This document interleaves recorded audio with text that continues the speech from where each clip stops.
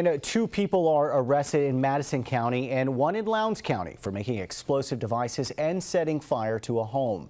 Daniel Graham of Valdosta, Georgia, and Elizabeth and Cody Cooper of Panetta, Florida, were arrested and are being charged with arson in the first degree.